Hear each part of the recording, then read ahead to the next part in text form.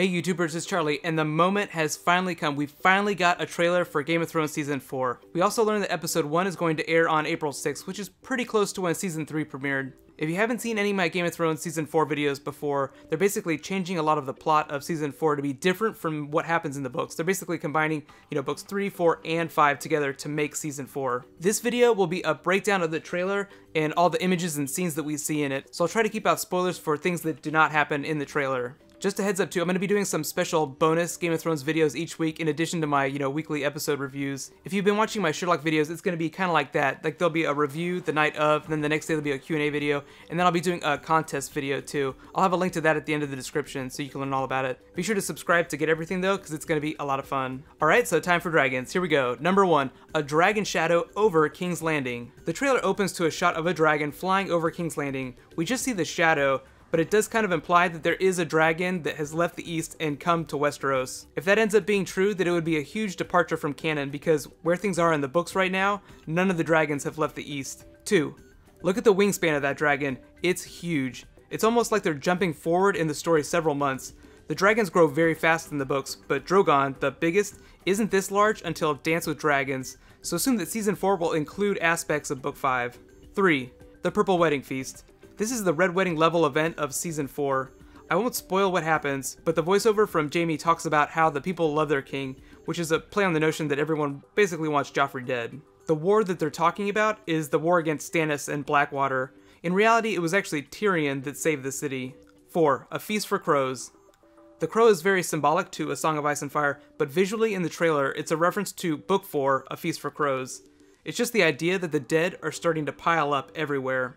Number 5, Daenerys and Sir Friendzone march their army to Meereen. Number 6, the charger barreling down Daenerys is possibly one of the Sons of the Harpy.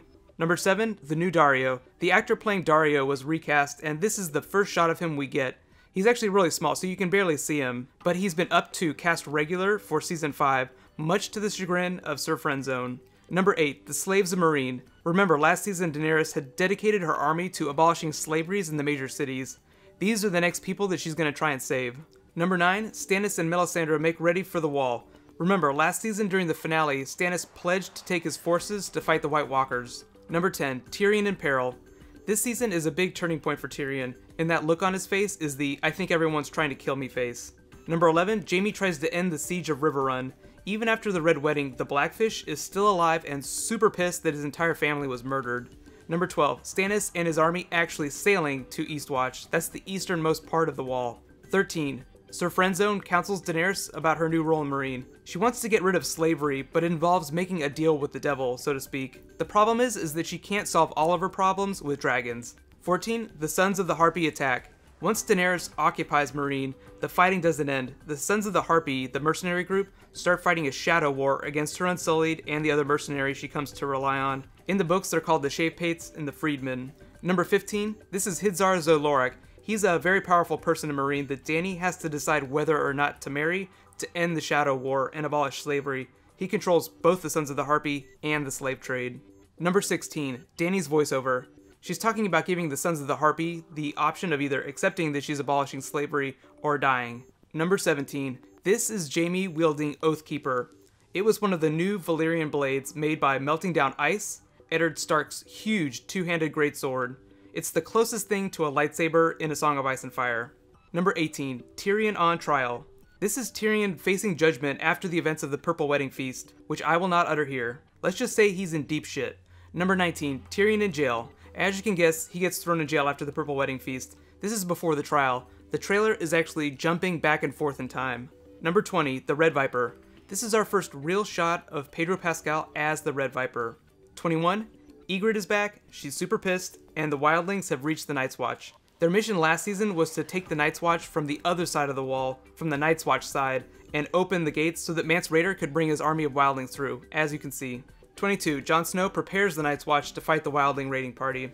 23, this is one of Mance's giants that we saw pounding posts into the ground with their bare hands. You can't tell from the scale here, but those gates are huge. 24, Yara Greyjoy takes her forces to look for Theon. In the books, her name was Asha, but they just changed it for the show. 25, Jaime gets fitted for his golden hand. Seriously, it's a hand made out of gold. 26, this is Cersei post Purple Wedding. 27, This is one of the Night's Watch brothers offering up his baby to the children of the forest. It's the same thing that old Craster was going to do with Gilly's baby because it was a boy. 28, Arya starts to travel east. 29, Littlefinger starts to scramble post-Purple Wedding. 30, the Red Viper tries to get help from Tyrion in learning the truth about his sister, the murdered wife of Rhaegar Targaryen. 31, this is the epic fight between the Red Viper and the Mountain. The Mountain was recast again, just to make him look even bigger and even scarier. 32, this is Joffrey and Marjorie at the actual Purple Wedding ceremony. It's also one of the biggest scenes that they've filmed on the show since the season 1 premiere. 33, Jaime with his new golden hand takes over the Gold Cloaks. Brienne has really rubbed off on him, so he's trying to be honorable now. 34, rewind a bunch real quick. This scene is actually between Jaime and Cersei right after he gets back at the end of season 3, before he gets the golden hand. Chronologically, it's probably something that happens during episode 1. 35, the Night's Watch prepare for the big battle with the Wildlings, which you can also see attacking in this next scene. 36, more from the Purple Wedding Feast. Notice that bowl that the servant is carrying. It's very, very important. 37, looks like Theon made it out of the dungeon, minus a few body parts. The character's transformation is very different from what it is in the books. 38, this is the first good shot of the new actor playing the Mountain. Yes, he is very big. 39, this is Melisandre talking to Gilly at the wall. Number 40, this is Jane Poole, who the Lannisters marry to Ramsay Snow. She's pretending to be Arya Stark, and they're at Winterfell. Ramsay Snow is basically made ruler there, so they're probably in Eddard Stark's bedroom right now. 41, this is Sansa in the Eyrie. Littlefinger takes her there after the events of the Purple Wedding. Remember, Catelyn's sister is ruler there, and she is totally nutters. 42, Arya and the Hound are still in the Riverlands. This scene actually happens before the first shot we saw of her earlier in the trailer when she wasn't with the Hound. 43, Daenerys addressing the newly freed slaves from Yunkai. This actually happens right after the events of the season 3 finale, so this is also probably something from that first episode. 44, Tyrion gets thrown in the Black Cells. That's where they threw Eddard Stark before he was beheaded in season 1, and Tyrion actually threw Maester Pycelle there during season 2. It's basically the worst place you can get thrown in King's Landing. 45, and last one, notice the yellow banner. This is Stannis' army racing to help the Night's Watch fight the Wildlings. Looks like they get there just in time. I'll say that based on this trailer, the things that I'm looking forward to most are 1, the Purple Wedding, and 2, that battle with the Wildlings. Let me know in the comments though, based on this, what are you most excited to see?